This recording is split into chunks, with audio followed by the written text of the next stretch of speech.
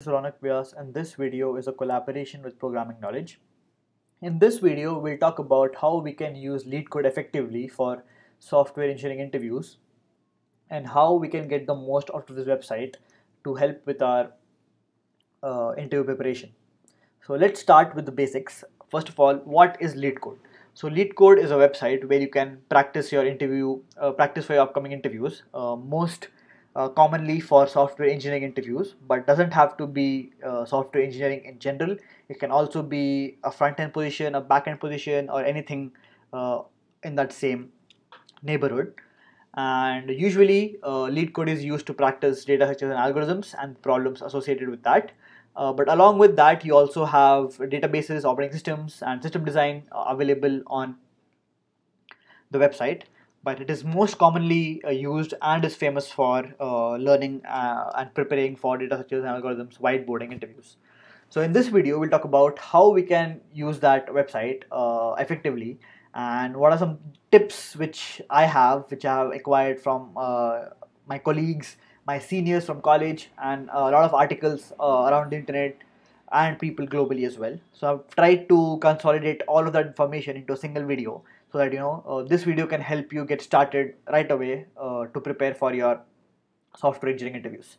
So one assumption which this video makes is that you know the basics of a programming language and you are preparing for your next internship or your next job interview, and you're looking for a place where you can actually get better at data structures and algorithms. So let's get started. First, we'll start with some very general tips which apply to any kind of preparation in general, not just specific to LeetCode. You can using any tool, any website can be applied with these general tips. So let's see that first. So the first tip is basically that consistency is key. You want to start as much in advance as you can and do it daily. Doing it for 1 hour a day is better than doing it for 7 hours on Sunday only. So one thing which a lot of people, and even including me, have made a mistake is that we think that we can actually prepare. If you're busy on weekdays, we can use weekends to prepare for interviews. We can cram 4 to 5 hours on the weekends to actually prepare and actually get better at it.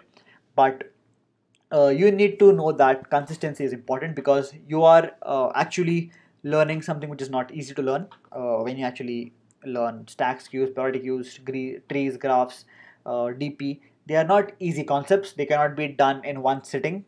Some people can, but usually it takes some time to build those and internalize those concepts inside your mind. So you need to be consistent with the preparation. You don't have to do it for one day, 7 hours, and you're done. Just give 1 hour a day, do just one problem a day, and just make sure you're consistent as much as possible. And start today, I would say. Like, don't wait for anything. You don't have to wait for a day or two. Just watch the video. It has some general roadmap. Do that, follow it, keep that in mind, and start solving your questions today. And you'll be good to go in a month or two. Next. The next is focusing on active improvement.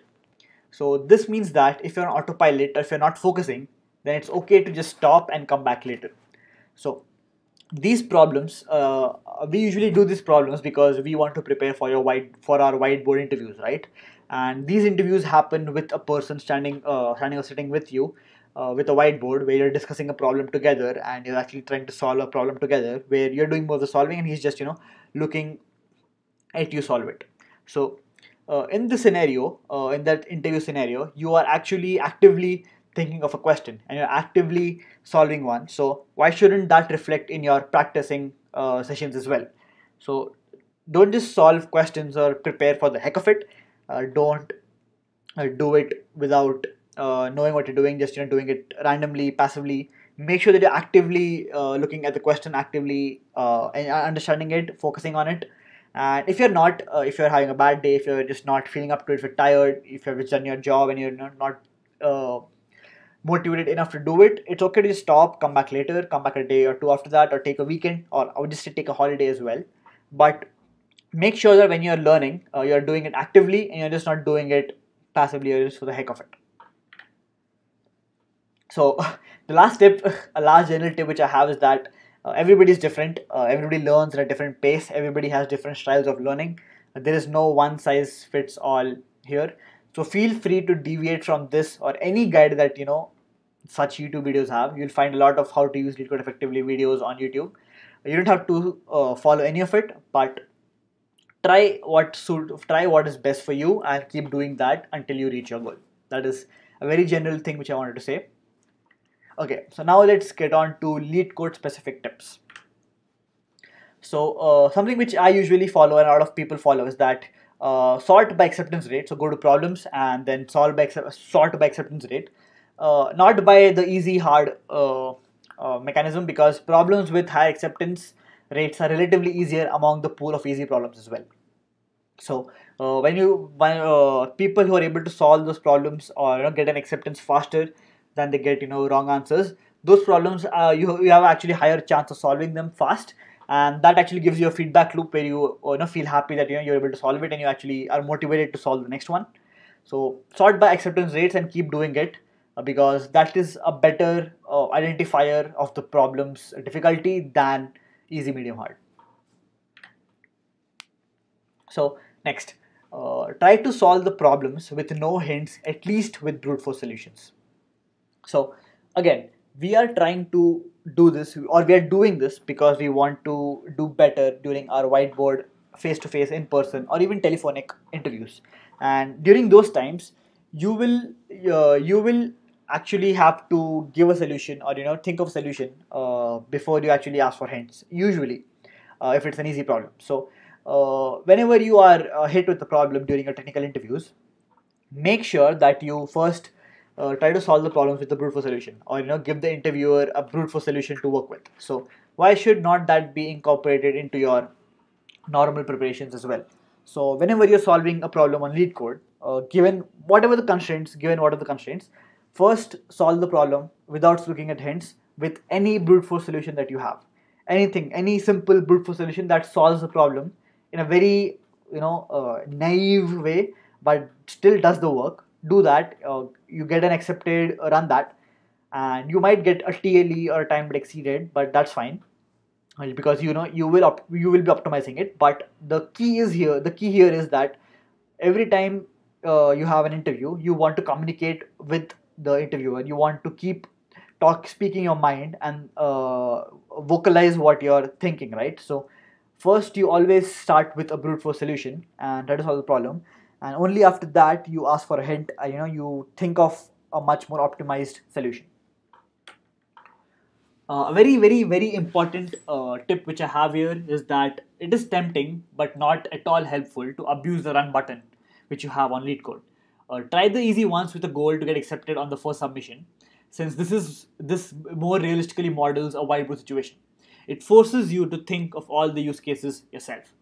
So one of the major mistakes that I've made during my interview preparation was that I used to change a variable, change a for loop, change some logic into my code when I'm solving LeetCode questions, then just run the code mindlessly to see whether I've actually passed the problem or not. This was usually because of frustration, because I was trying to solve a problem, I was not able to solve one.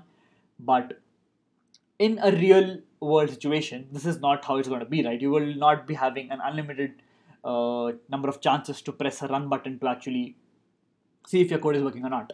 So try to stop yourself from using the run button and try to minimize the amount of usage of that button as well. Always make sure that you want to get the solution accepted in one go, because it forces you to think that okay, so I just have one chance to run this. What am I missing? And when you think of that, you think of all the edge cases, all the use cases for yourself, and you're able to actually think much more better than you usually would if you just abuse or click run multiple times. So make sure that you first take a step back, take a piece of paper, write down the pseudocode, write down what you're thinking, speak your thoughts out loud, I would say.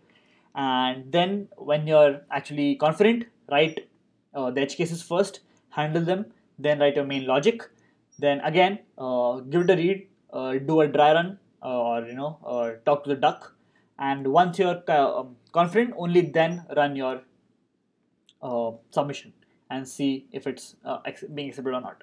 If it's not, don't worry, that is actually the best way to learn. If you try this, if you're trying this diligently and if still not working, that's a good thing, because then you have something to learn, and that's going to only help you and not be used something against you.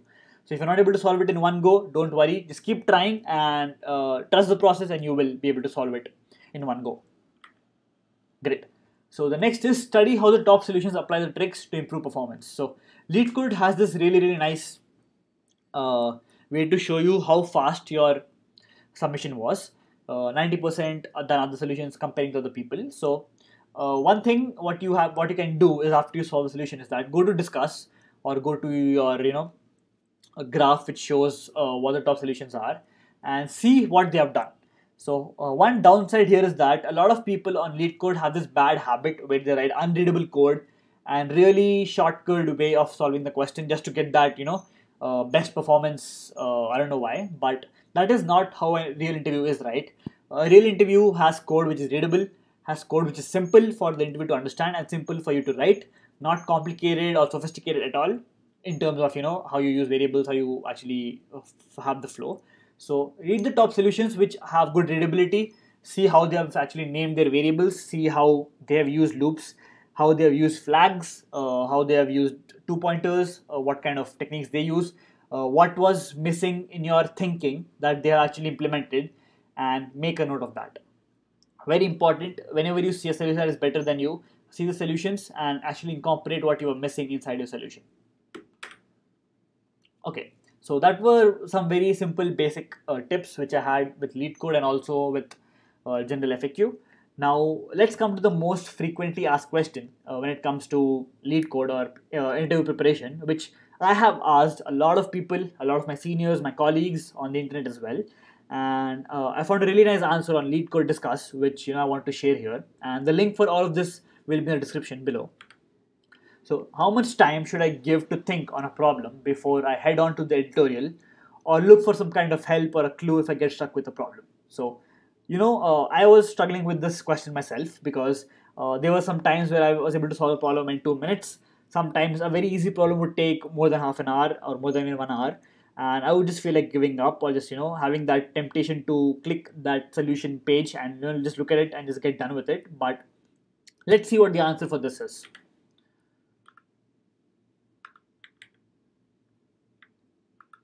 So yeah, I was just seeing which if I have the slide or not. So what you usually do here is that whenever you are solving a question, you are trying to mimic, or trying your best to mimic, a real world interview scenario. And in a real world interview, for an easy question, you might have around 20 to 30 minutes to solve it. And for a medium or a hard question, you might have up to 1 hour maximum. So in a real interview, that is the kind of time you will have to solve these questions. So that is the data which you need to use inside your preparation. So take a timer, put that timer for 20 minutes when you're solving easy questions, and try your best to solve it under that time. If you're not able to solve it, don't worry, don't look at the solution yet. Just keep trying for an hour. But if you're not able to solve it in an hour, please look at the solution, see that, and when you look at a solution, make a note of it in an Excel file, in a notes app, anywhere, and come back to it every week. So this is something is called as spaced repetition, where it is really hard for our mind to internalize concepts which we do not know about. So if you do not know how to solve a problem, you will not be able to understand it or get it in one go unless you're really talented. So you will need to keep coming back to the problem to understand the concept, to actually internalize the pattern in which the problem was being solved, whether the problem you used DP or a two-pointer technique or something on trees used a try. So why did it use it? What was the reason why we used this, or why did we actually use this one? So for these answers, you need to look at the solution, make a note of the solution, come back to it after a week, try the problem again without looking at it.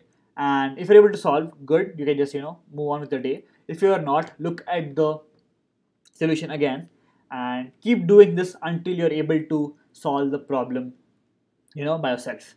And once you're confident that you're able to solve the problem for 2-3 weeks or a month straight without looking at this tutorial, remove that from your notes app or Excel file, and keep going for the next ones.